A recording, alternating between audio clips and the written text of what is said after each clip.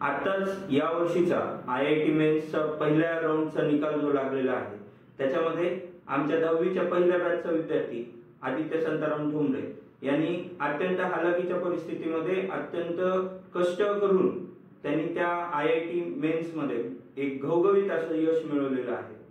सर्वात महत्त्वाचं म्हणजे जो विषय सर्वांना अवघड जातो तो म्हणजे फिजिक्स। या फिजिक्स सारख्या विषयामध्ये त्याला 97 पर्सेंटाइल स्कोर आलेला आहे आणि त्याचं पूर्ण IIT मेन्सचं जे पर्सेंटाइल आहे तर ते 96.86 पर्सेंटाइल आहे। तर मी इथं सर्वप्रथम आदित्य ठोंबरे आणि त्याच्या वडिलांचं कौतुक करू इच्छितो। मी आदित्य ठोंबरेच्या वडिलांना विचारू इच्छितो की त्यांनी बस चालक म्हणून जे काही जॉब केला त्या जॉब करत असताना त्यांच्या मुलांना त्यांनी शिक्षण कसं दिलं?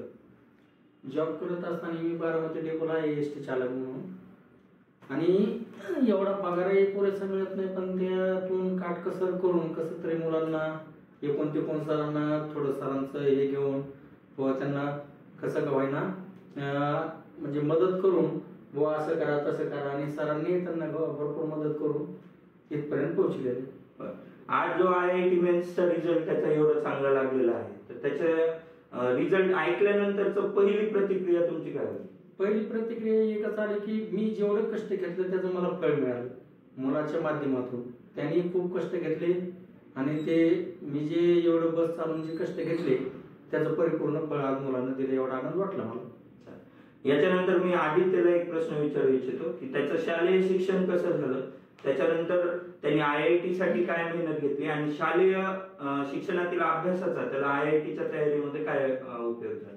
शालेय शिक्षण घेताना मी तर पहिले इथेच ह्याच क्लासमध्ये होतो आणि ज्या टायमाला शालेय शिक्षण तर खूप म्हणजे साधे शाळेत झालेले, इतकं भारी बी नाही, पण ज्या टायमाला मी क्लासमध्ये होतो त्या टायमाला चांगले म्हणजे बियाणी सरने मला हर एक तरीकेस म्हणजे शिकवे पुढचं IIT ला काय जरुरी असेल हे सर्व फिजिक्स मध्ये सर्वात जास्त सांगितले असते, कारण असतो मला फिजिक्स मध्ये सर्वात जास्त मार्क आहेत त्यांच्या मदतीमुळेच आणि काटकसरी मी जी मेहनत केली त्याच्यामुळे मला एवढे मार्क आलेले आहेत। बरं आदित्य, मला माहिती आहे की तू 10वीलाही चांगले पर्सेंटेज घेतलेले आणि NTSC लाही तुझा स्कोर चांगला होता, तर त्या NTSC च्या प्रिपरेशनचा IIT मध्ये काही उपयोग झाला? जरूर, कारण की NTSC चे बुक बघितले आणि JEE मेन चे बुक बघितले तर ऑल चॅप्टर सेमच आहे, कारण की NCERT जशा तशी दोन्हीची कंबाईन एकच येते सेम।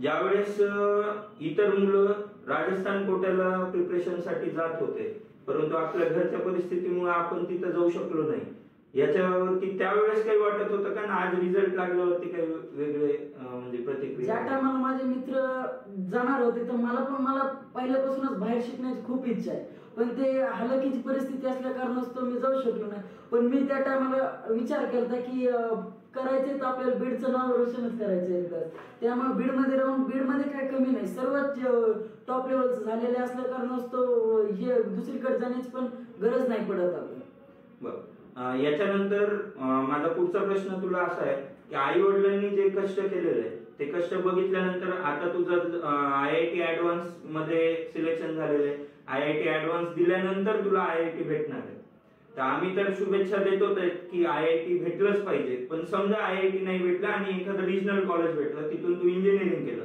त्याच्यानंतर तू आई वडिलांसाठी आणि तुझ्या शहरासाठी काय करू इच्छितो?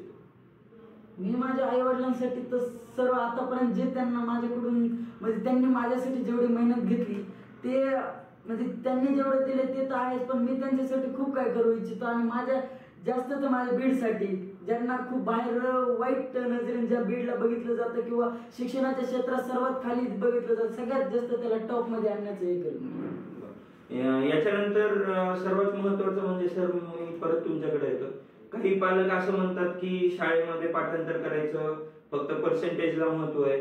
आज मी इथं सर्व दर्शकांना सांगू इच्छितो की आदित्यला 10वी मध्ये 88% होते, म्हणजे इतरांच्या दृष्टिकोनातनं 100% मार्क मिळवलेला विद्यार्थीच हुशार असतो, तर त्यावेळेस तुम्हाला तुमच्या सोबतचे बाकीच्या लोकांनी म्हटलं असेल किंवा थोडेसे टक्के कमीच आले, पण आज आता हा जो IIT मेन्सचा एवढा मोठा अचिव्हमेंट त्यांनी केलेलं आहे, तर ह्याच्यानंतर तुमची त्याबद्दलची प्रतिक्रिया काय?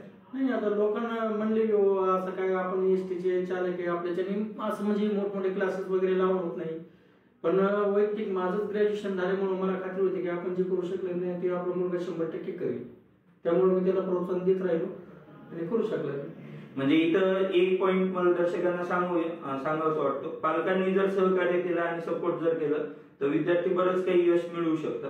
आता मी आदित्यला परत एक प्रश्न विचारतोय की शालेय अभ्यासक्रमातल्या ज्या कन्सेप्ट आहेत त्या जसं आम्ही तुम्हाला सांगत होतो की सगळ्या कन्सेप्ट शिकून घ्या, त्याचा IIT-च्या प्रिपरेशन मध्ये काही फायदा झाला का?